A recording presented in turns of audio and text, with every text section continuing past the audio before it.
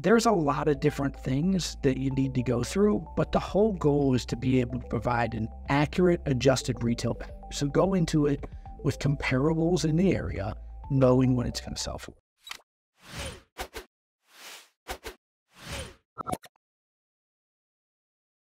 Pretty simple math that you can pretty much find anywhere on what a lot of investors would say is the process or strategy on how you can purchase a property.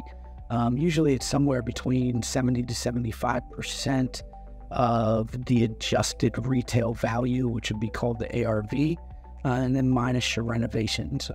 I don't love to just stick to that because I think there's different ways to look at it with different options on the sales side. But normally if somebody was to ask us that, we would want to take a look at the property. We would want to have an acquisitions agent go out there, take a look at the home.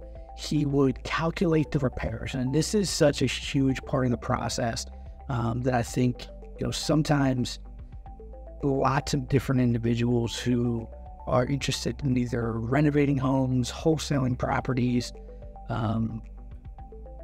really doing anything with the home, even just novation process, which would be handling, minor repairs as the property's on the market.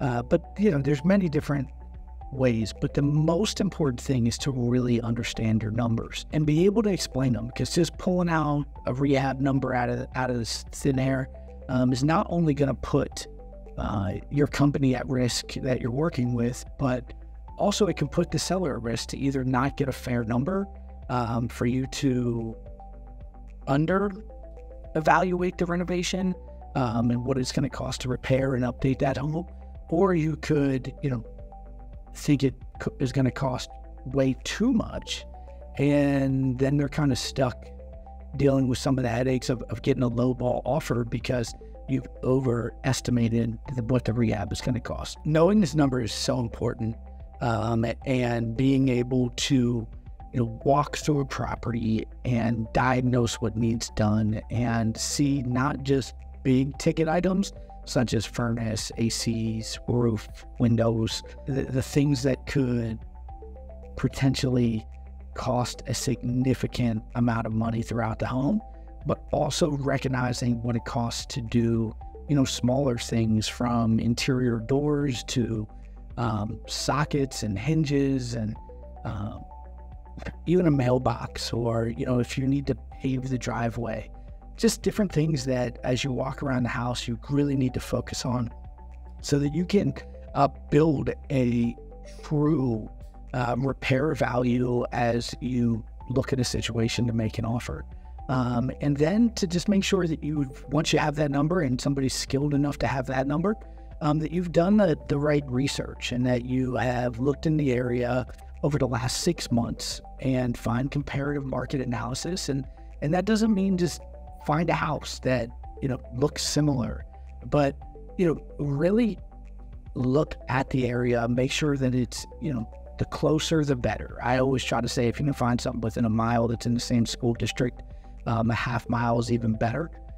But the same neighborhood is even way better. And really look at the sale values of these homes. So if you have a 1-bed, 3-bath home, don't compare it to a 2-bed, 1-bath home or a 2-bath, 4-bath home. 2-bath, 4-bedroom home. Make sure that the things about the home line up.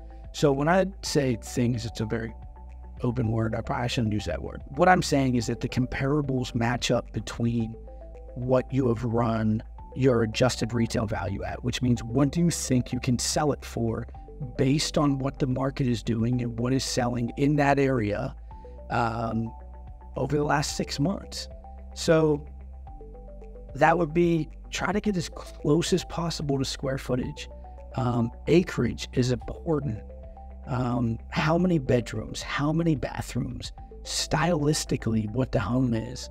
But really look at the area and what it's selling for per square foot if you can't find the exact same thing, or understand how your company or what you're going to look at. If, you have a 3-bedroom home and the only thing close is a 4-bedroom home, what is that bedroom worth? And be able to deduct that from what you think you can sell it for. So, there's many different things. If it's an odd house, understand that as well.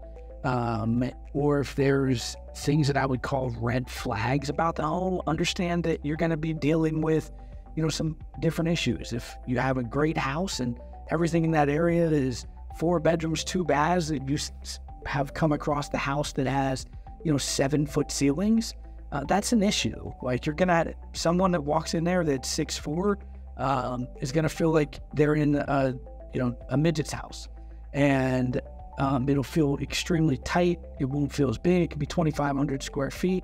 And for me, who's pretty short, I could walk in there and really not notice 7 and 7.5 foot ceilings. But for someone that's 6'5", like, that could be a big deal for them and a decision maker. They're going to hit their head sometimes on doorways because those are lower than the ceiling, obviously. So there's different things about homes. If you're looking at the neighborhood that it's in, but you're the first house that's on the double yellow line and it's a main road, those are things you need to think about and be able to come up with an understanding going into those red flag issues or things that need done in the home that could affect the value of the home. Is it in a flood zone? Is it just a bunch of different things? Like, there could be a house in the back of the development that's at the top of the hill, but the bottom development touches the creek. And, it's in a flood zone, and how that affects if somebody has to carry flood insurance on one house and not on the other. So there's a lot of different things that you need to go through, but the whole goal is to be able to provide an accurate adjusted retail value. So go into it with comparables in the area, knowing what it's going to sell for. So if you have a good idea by having 3 homes that look very similar to it, square footage, bathrooms, bedrooms, acreage, all those things, and then you can match them up, it will be tremendous value to be able to talk and communicate with the people. As people that are thinking about selling their homes have a good idea of what's going on. They have a phone or the internet to get on there and take a look at what things have been selling for. So they'll have a pretty good idea of what's going on there, which is great, and you can communicate that with them. And then you can say, okay, now look at this house compared to that home. What all needs to get done? How much work needs to be done?